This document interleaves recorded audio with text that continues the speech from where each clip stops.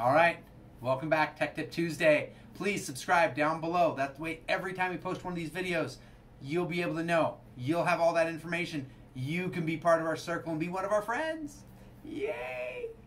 Not really, but yes, subscribing below, please. Now, what we're going to talk about today is Wi-Fi, okay? On your phone, you may notice sometimes you'll see something that looks like this, right? Where all your bars are lit up and you're going, man, I have great Wi-Fi. But then you try and stream something and you get the spinning circle of death, okay?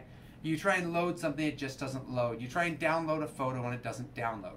Well, there's a big misconception with mobile devices, especially when we're talking about wireless, okay? Because what happens, that mobile device, because it's running on battery power and your wireless signal is running off of the wiring in your home, that wireless signal is very, very strong, but your phone is weak. So what will happen is your phone will see full signal strength, but then it doesn't have enough power to actually send it back to the wireless antenna.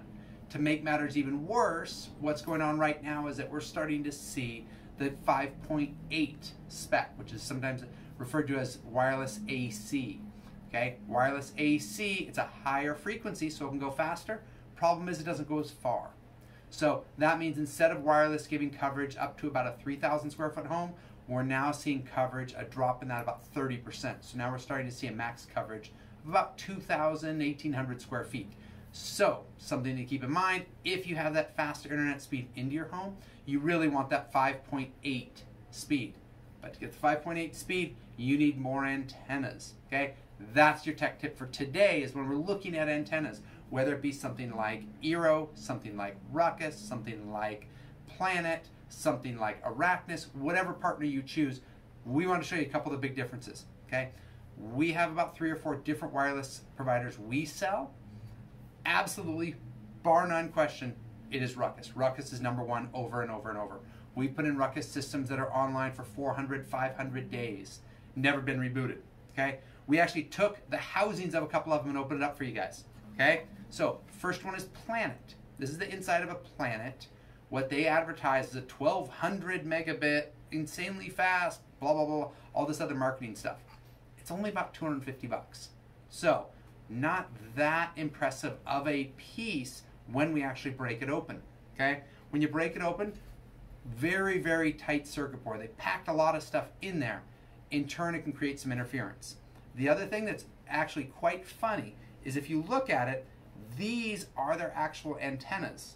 And if you notice, they actually have 2 of them because they realized when they did one, it didn't work very good. So we added a second one.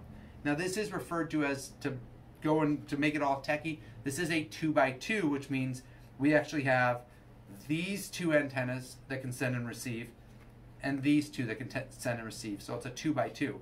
But what they're trying to do here is take an inexpensive access point with limited engineering and make it work really well.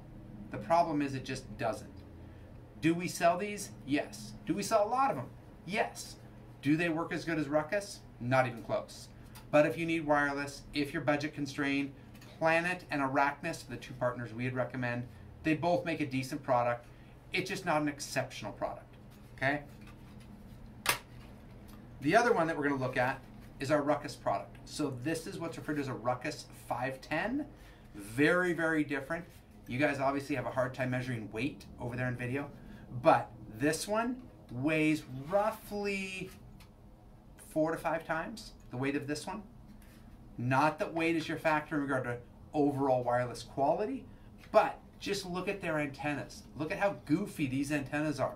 Ruckus got started in the commercial world. They know how to get around interference. They know how to make things work when it doesn't work anywhere else and people complain. Like I said, we've been putting in Ruckus for over 5 years. Every single install has been rock solid. It's one of the few products we can say in our industry that it just always works. Literally in 5 years, we have had 1 product failure. Literally 1.